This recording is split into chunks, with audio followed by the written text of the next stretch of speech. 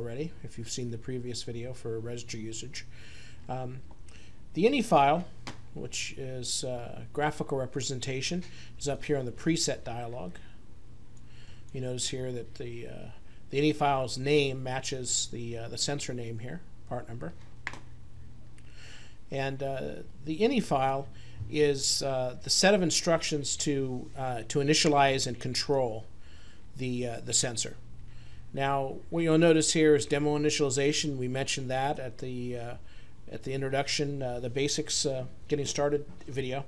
That controls the instructions to get the sensor going in the first place. You'll notice there one's also here for demo initialization for MIPI. So this implies demo initialization itself is for parallel output, and this one is for MIPI. The SOC 5140, that's the two output modes it supports. There's also a reset. Now, what's interesting about that is that DevWare will automatically enable this reset button here if it sees a reset preset, and it also will enable this init menu item if it sees the demo initialization. So that is what's associated with that. And you also notice these toolbars here.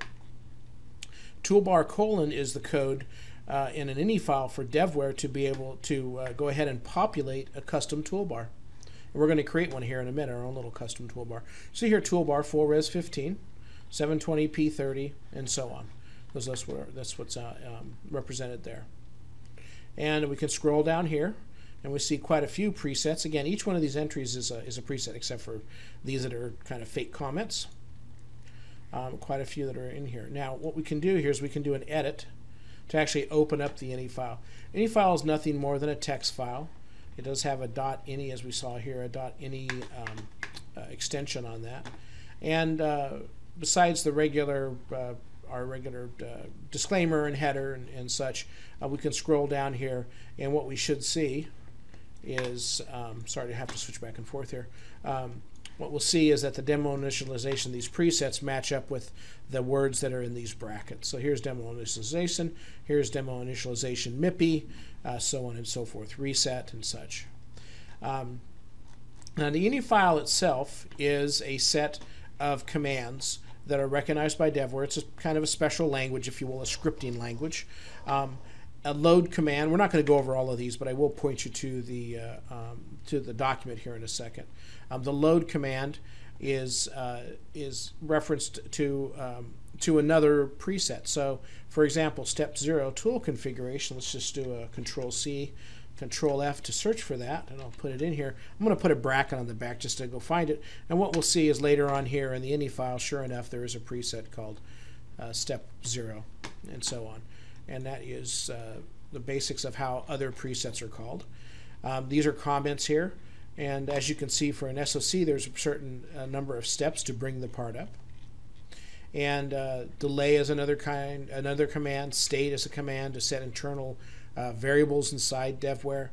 If command is saying if this register 14 for a mask of 200 equals 0, then load demo initialization. Otherwise, load demo initialization MIPI. So it actually has a method of figuring that out through reading a register. The toolbars definition, again, the INI user guide has all this defined. Here it's going through and telling you it's using this icon, which is kind of a standard one, and a tooltip, which means that if you roll over the, let me highlight this, if you roll over it, you'll see the tooltip there. It is enable full resolution, and that's exactly what this tooltip does. So if you want, you can define that. And then you go ahead and you put in your load, or well, actually whatever settings you want, load commands. A field WR command is actually references a register, a firmware variable by name. You can also do reg equals, which actually is a raw address.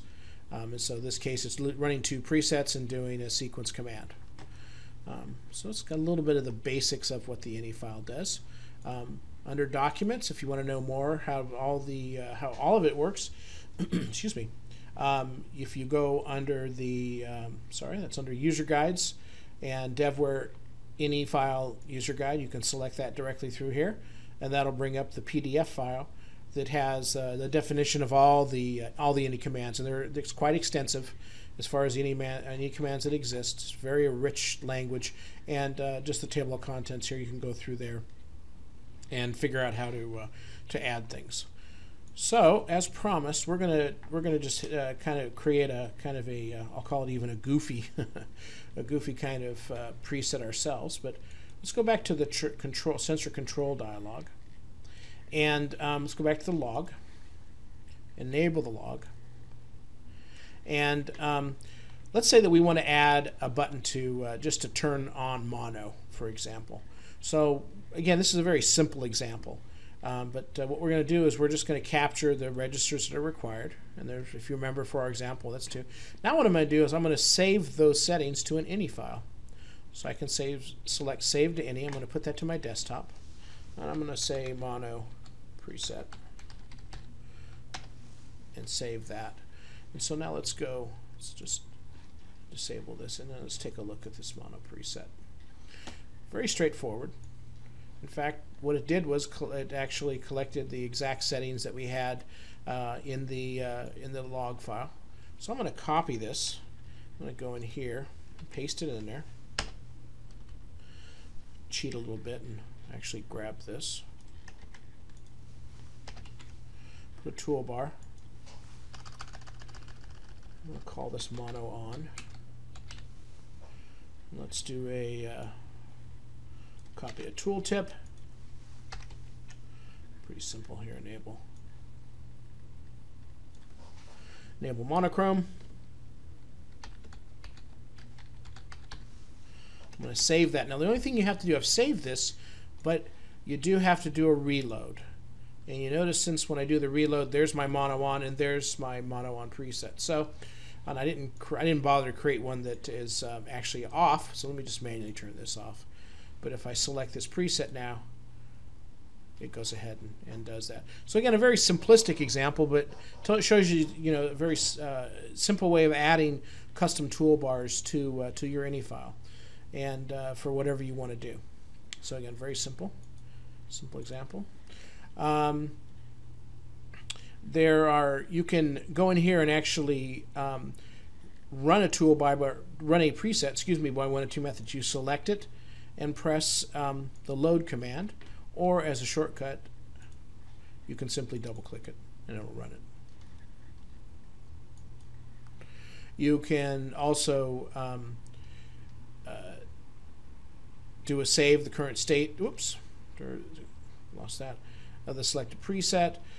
You can create a new one, but I don't do a lot with these. Majority of the time, I do an edit and so I can just edit the INI file directly. And let me close this and close that.